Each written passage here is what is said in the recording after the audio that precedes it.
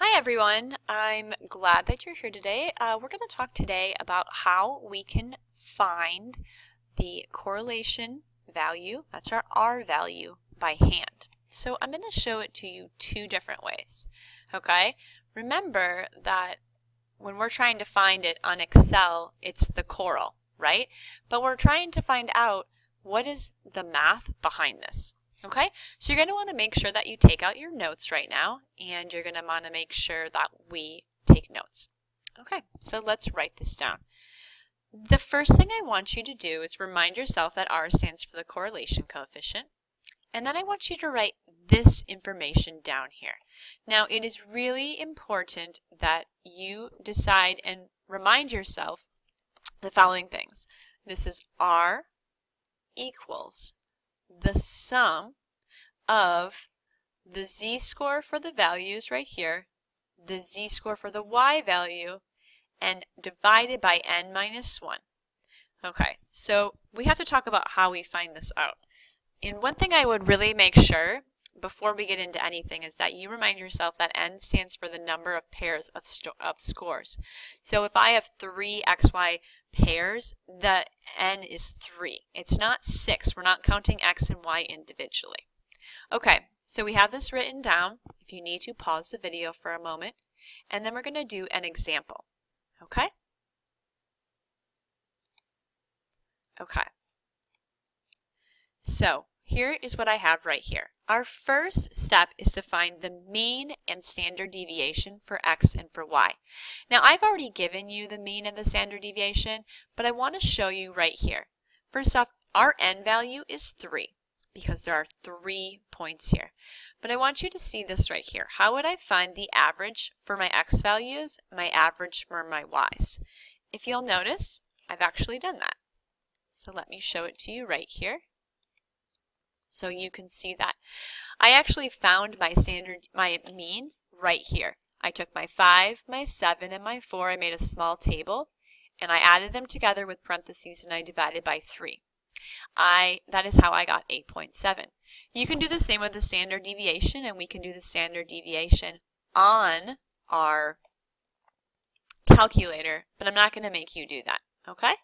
Just so you know, I took these values here, I added them, and I divided by 3 because there was 3 of them. I did the same for the y.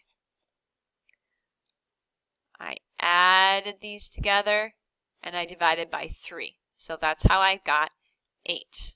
Okay? Okay, so let's go back to where I was.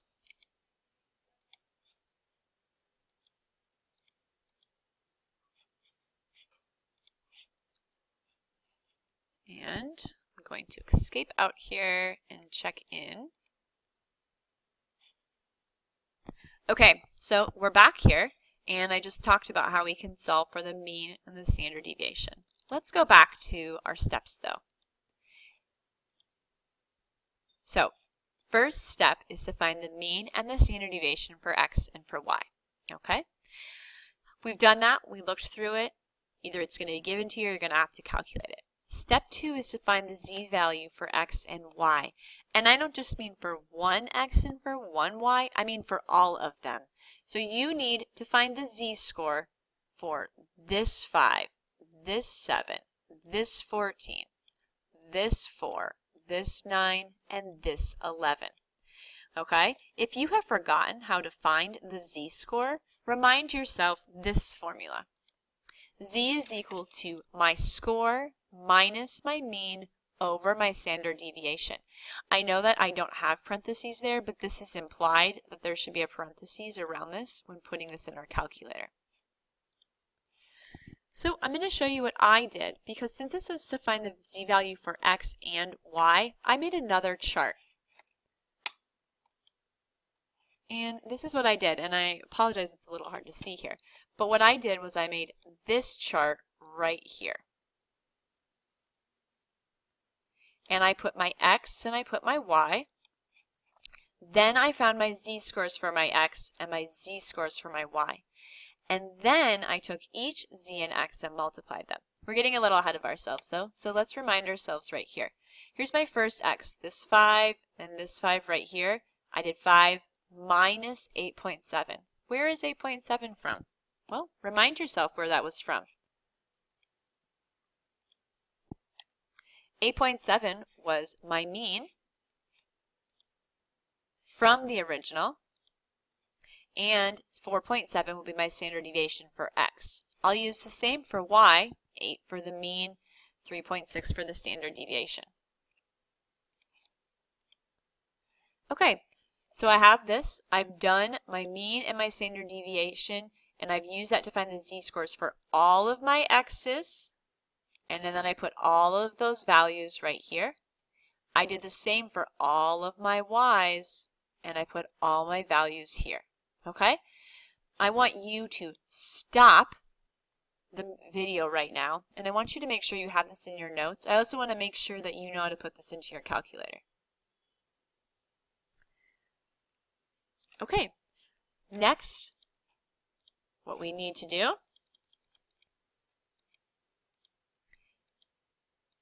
is now we need to multiply the z-values for each x and y pair.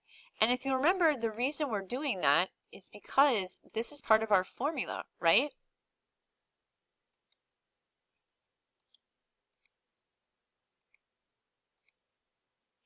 We're taking the z-score value for the x's and the z-score value for the y's, and we're multiplying each pair of them, and then we're going to find the sum of them. Okay, so that's what I did here. If you look right here, this right here is finding the z-scores of x times the z-score of y. I took all of them and multiplied them, and then what I did was I found the sum of them. Okay, my sum was 1.719. Okay, now I want to go back here and talk about the rest of the formula. And the rest of the formula says this. It says divided by n minus 1. Remember we said at the beginning that n stands for the number of pairs of scores. So I know that n is equal to how many pairs I have. Well, let's look back here again. And how many pairs do I have? It appears as if I have 3 pairs. So I'm going to divide it by 3 minus 1, which is 2. And now I have my end answer, which is a correlation coefficient of 0.86. Okay, so that's great. We figured it out from by hand. But now I want to talk about how I can do it on Excel, okay? And I want this to be very clear for Excel right here. Okay, I think this is so much easier on Excel. And remember, we could just do the Coral, but what if I said, please show me some work? Okay, so first I'm going to find my standard deviation equals standard deviation. Remember, it's a sample that we're doing here.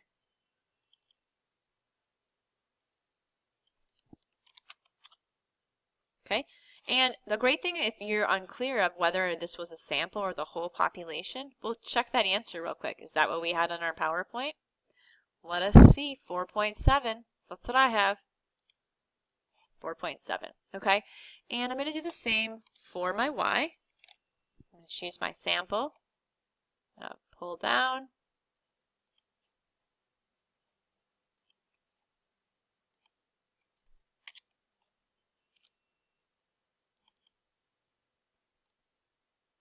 Oh.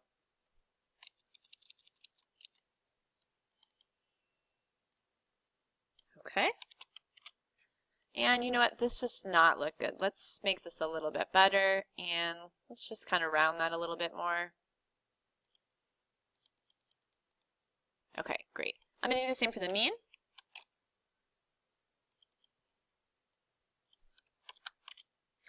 And equals average.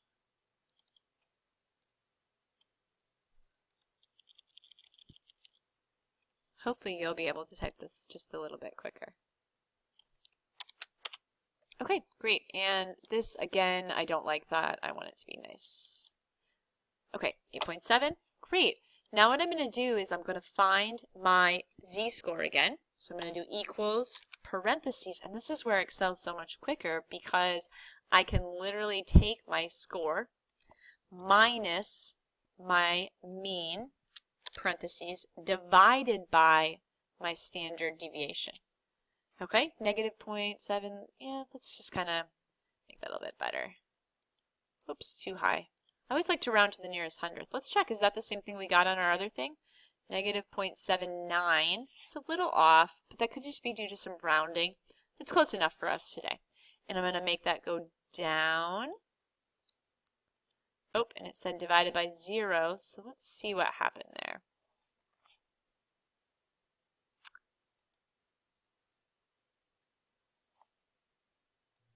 Okay, hopefully you filled that all in there. One thing I don't think I added at the beginning was you do need to make sure you use absolute reference. If you don't use your absolute reference, it will make this so that the numbers change, and that's going to be a huge problem, okay? So make sure you do the absolute reference, okay? And my numbers are matching up to what I did before. And now I'm going to do equals, and then I'm going to do parentheses. This times this, and then I'm going to pull it down. Okay, and you know, I'm going to just again change that so it looks better. Okay, great. Now I'm going to find the sum equals sum, and I'm going to pull that down. Great. And now I'm going to do my correlation, which would equal this divided by 3 minus 1, and I should have gotten relatively the same number. Could be a little off with the rounding here. Again, we can use the CORL function, but also if we ask you to show it by hand, this is acceptable to do it like this. Okay, make sure all this is in your notes. I would definitely make sure you're making this table. I think it's really, really helpful. And now you can go back and work on the worksheet. Thank you.